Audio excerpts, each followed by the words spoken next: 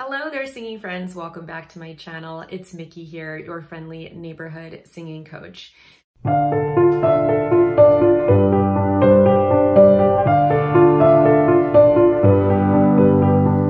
one of my patrons asked me to react to a video that the singer from the Wagakki Band created that's like a tutorial on how to sing the song Senbonzakura.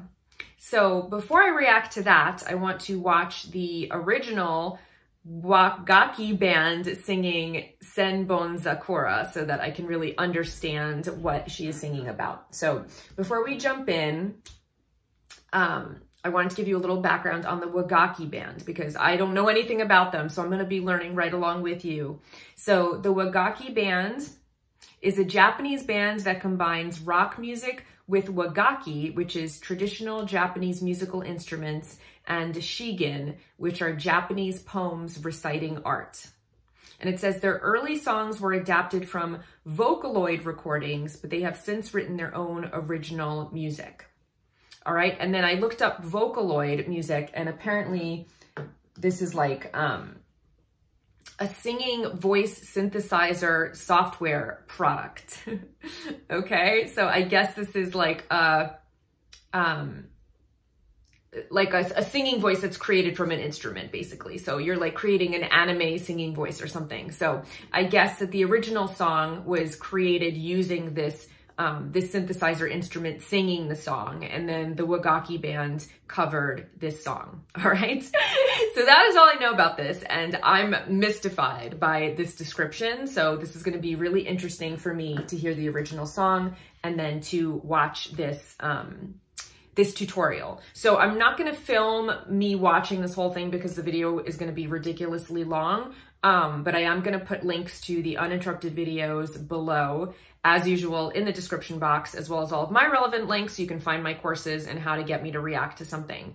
I'm going to include as much as I possibly can of it, but I think it would be just unmanageably long for me to include the entire tutorial. All right, so that being said, let's check this out. I'm going to watch the live version of the Wagakki Band featuring Emmy Lee singing the song Senbonzakura. This is Live Premium Symphonic Night 2.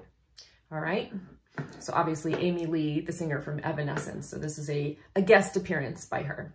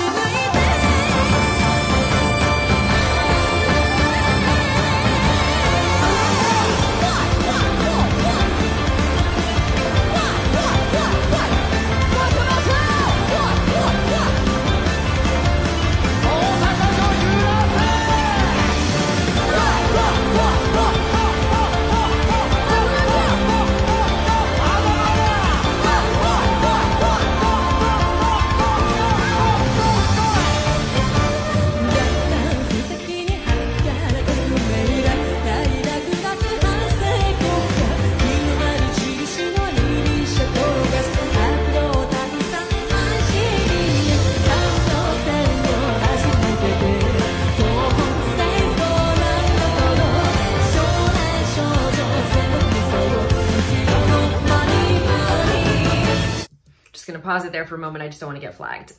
So this is really cool. I'm like, what am I watching?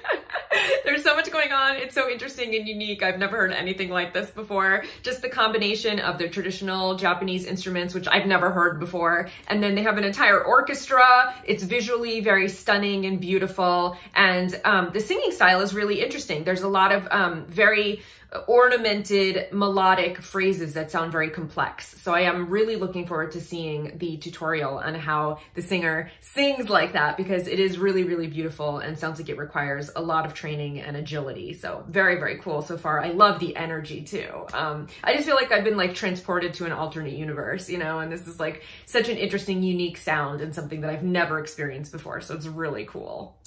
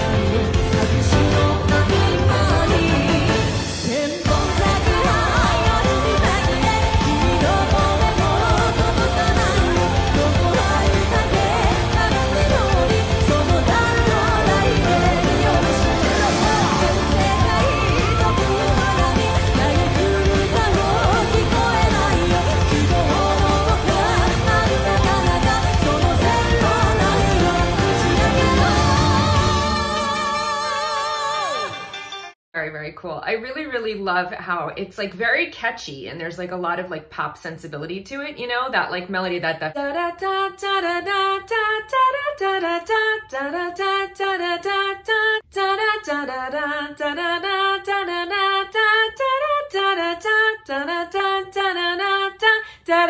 da. I think I might be getting some of the notes wrong, but it's very catchy, you know, and obviously there's like ornaments around the main melody and like neighboring notes and things like little turns and riffs and things.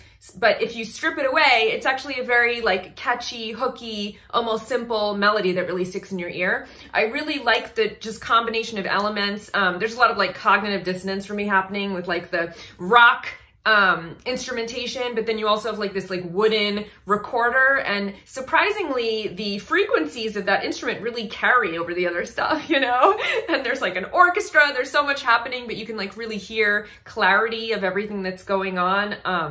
Yeah, it's just really, really cool. Just like visually stimulating and like orally really stimulating, and it's like my brain doesn't even know what to like make of everything.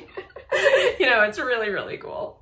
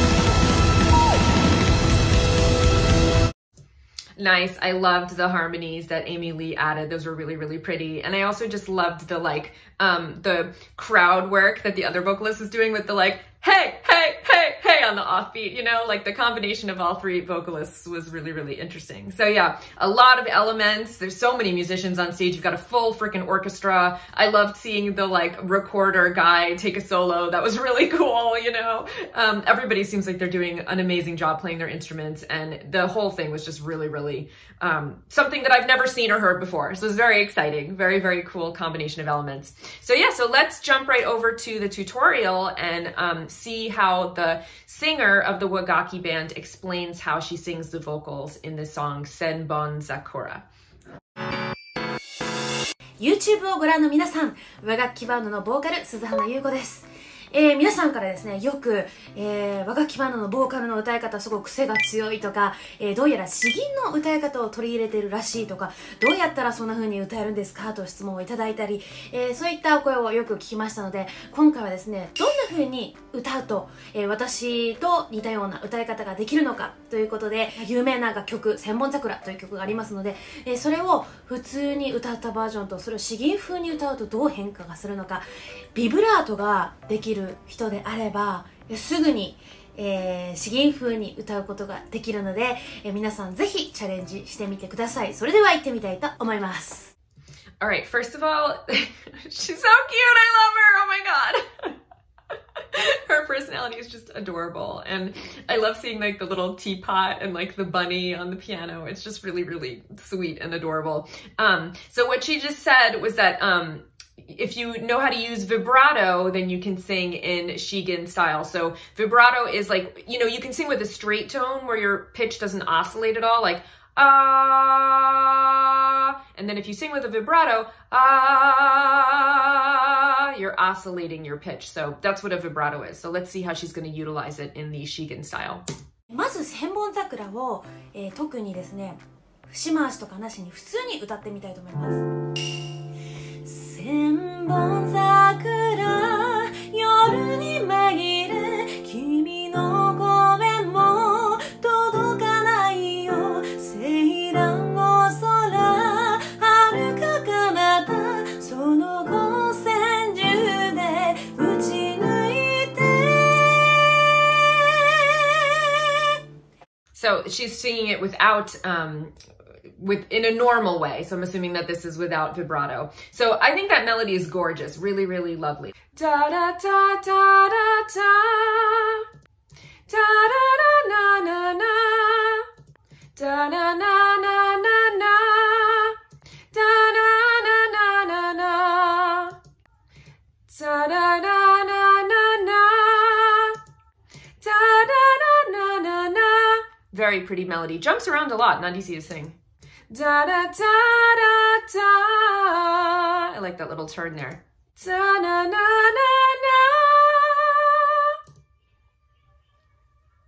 That's her nice vibrato there. Okay, so now let's see how the Shigen style differs.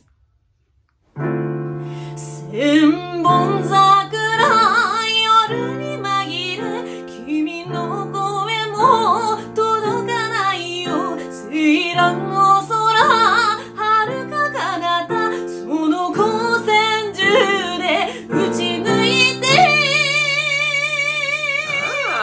So now I understand when she's saying strengthen and weaken. So she's really using dynamics, right? She's going in and out of being very loud and connected and really in her chest voice, and then flipping and allowing that transition between your chest voice coordination and your more light head voice coordination. So you actually get what would sound almost like a crack, you know? It's something that we tend to try to smooth out in Western music a lot, although some singers don't. Like if you think about Dolores Riordan from the Cranberries, you know, she has that famous song Zombie, where she really uses that flip or that break in her voice as like a stylistic choice to really add a lot of uniqueness to her performance. So now I understand what she's saying when she says using strength and weakness, right? So she's going very strong and then very quiet, and she's allowing her voice to break or really shift out of one muscular coordination to another coordination. So you get that really interesting flip in the vocal. So let me try to see if I can imitate her. So there, she really digs in. Da da da da da da. And then she gets very quiet. Right? She gets really, really quiet and you hear that break. Da, da, da, da, da, da. Right? You kind of get that like break where it almost sounds like a crack, but she's using it in a stylistic way on purpose. I don't know if I would be able to do it and not sound horrible, but she's figured out a way to allow her voice to crack in like a stylistic way that's not like not pleasing. I would have to really work on that to see if I could perfect that stylistic way of singing. 声の出し方についてなんですけれども、ちょっと私の声帯の使い方を説明するときに何が一番いいかなと思ったときに簡単な、ホースをイメージしてください。ちょっとね、家にホースがなかったんで、これで代用したいと思います。これをホースだと思ってください。このホースをすごく周りが、筋肉があったとして緩んだ状態と普通にキュッと締めた状態と逆にこう潰して締めた状態っていうので、それぞれ逆にこう緩んでる状態の時にはちょっとよく私がいつも使っている歌い方ですね、周りの筋肉を締めた感じだとさらにこう潰して声帯を細く使った場合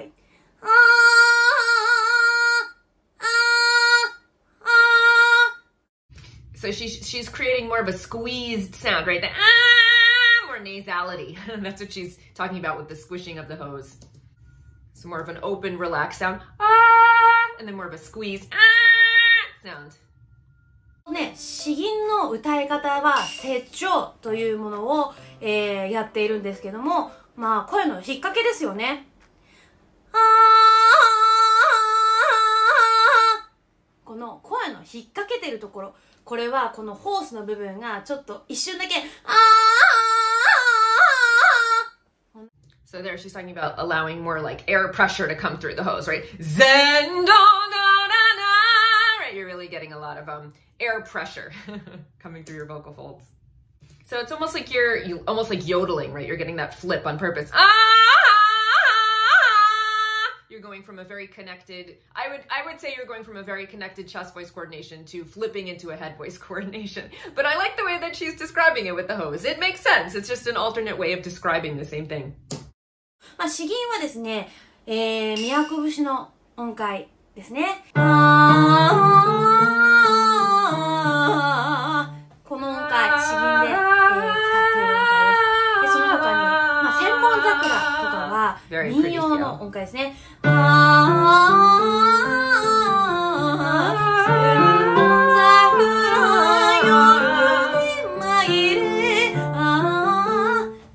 民謡の音階を使っている楽曲です。例えば、その他にも沖縄の音階。和風の音階はいくつかあるんですけれども、この詩吟の引っ掛けてビブラートというのを詩吟の音階。この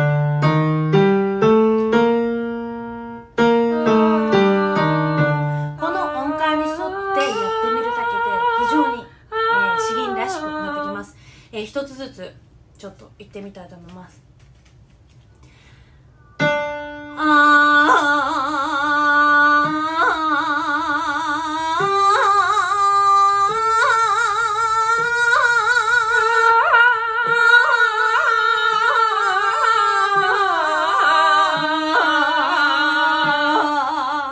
最初はビブラートができない人はこの引っ掛けだけ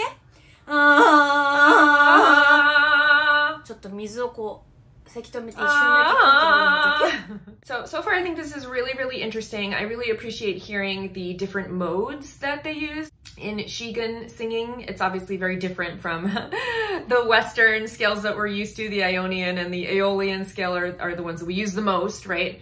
And then I really like the idea of incorporating that flipping and that changing from a really connected chest voice sound to a more light head voice sound without really trying to smooth over their transition and instead using that flip or that break as a stylistic choice. So it's really interesting, really, really cool. I also really like her approach of explaining it. You know, she definitely doesn't use the terminology that I'm used to hearing from the way that I was taught to sing and the way that I teach my students, but it makes sense. It's just a completely different approach. And I like that she's using the visual aid to really show you how to produce a sound and using a lot of analogies like the flowing of water, you know, how the tube collapses quickly and opens back up. I think it's really helpful to have those visual aids, especially since your voice is inside of your body. So a lot of it is really visualizing and seeing what imagery you can bring to your mind to help you really connect with those feelings when you're singing. To produce the sounds that you want to hear. So I think it's really interesting. It's really, really cool to just get a different perspective than like Western music perspective, you know, and I think she's a really great teacher. I think I would have to practice something like this more to be good at it, you know, because it's just a different way of singing and I'm not used to coordinating my voice in that way. But it's really interesting and, you know, something that you don't get an opportunity to learn about every day. You know, I'm constantly studying singing, and this is not something that I would ever be exposed to in my schools of thought, you know, and so it's really cool to just get a different perspective because there are so many different musical styles and ways of singing around the world, and why should we privilege one over the other? You know, each one is equally valid, and it's really cool to hear this perspective. So I thought that was very, very interesting in the section where she talks about how if you try to sustain that high pitch with more of like an open sound, you know, that your pitch actually might go flat because it's a very high note. But if you apply pressure to squeezing the vocal cords, as she says, it's easier to maintain that high pitch, that you know. It's funny because these things that we wouldn't necessarily prioritize in Western music singing, you know, putting that like that squeezed sound on the vocal cords is not something that I would advise my students to do. And also the break, the flipping between your chest voice and your head voice is something that we usually try to smooth out those transitions in Western music. But you can see that you can use those techniques and really create a beautiful sound. And it's just a different way of using your voice, you know? And a lot of the things that she's talking about, you know, the falsetto, I would say like introducing breathiness into your tone, or like when she says the pump comes from your stomach, it's like using your core muscles to really power your sound rather than your throat, you know? So a lot of the stuff that she's talking about is similar to what I teach, but I use different terminology. But I really like the way that she explains it. It's very clear. She's a very good teacher, and the way that she broke down how to sing the song was really, really clear. You know, I think it would take me a while of watching this over and over again to really get down those techniques, since it's not something that I'm used to doing in the way that I've been taught to sing. But I think it's really beautiful and really interesting, and it's wonderful to get another perspective on approaching singing, you know, and to really watch somebody who's a master at this style. And like I said, when I watched the Wagakki Band performing Senbonzakura, it's like nothing that I've ever heard or seen before. And it's so rare that you get an experience like that, you know, where you really get to see something so new and fresh and interesting. So I really loved it. I thought it was really, really fascinating. And I enjoyed this breakdown. I thought she did a great job of explaining how to do it. Give me another 100 years and maybe I'll be able to perform it like her. So thank you for the recommendation. I really, really enjoyed this. I hope that you enjoyed my reaction, and I'll see you guys here next time. Until then, take care. And of course, happy singing. Bye.